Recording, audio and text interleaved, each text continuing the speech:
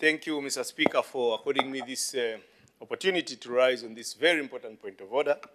And I apologize most sincerely to my father-in-law, the Honorable Member of Parliament from NKOMBO.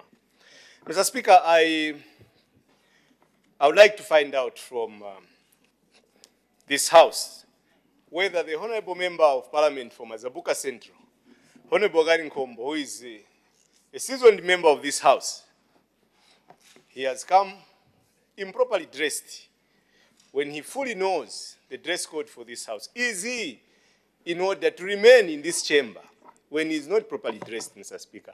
I need your urgent and serious ruling on this matter. I thank you, Mr. Speaker. Honorable members,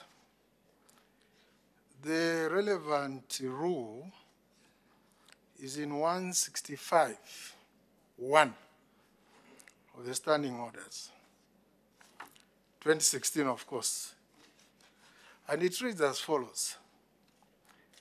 The official dress for male members of Parliament shall be a formal suit, comma, a pair of long trousers, comma, a shirt, comma, a tie, and jacket, comma, toga, or safari suit with the following: with long or short sleeves and a scarf or tie.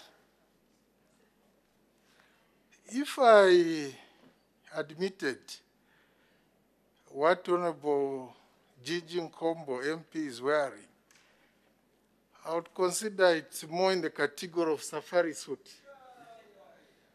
But the challenge, no scarf. No scarf. That's a difficult I have.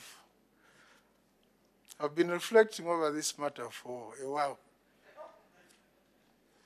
So, I uphold the point of order raised by the Deputy Chief Whip.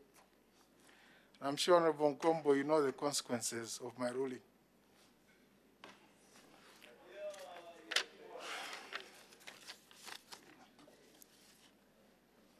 Who was on the floor?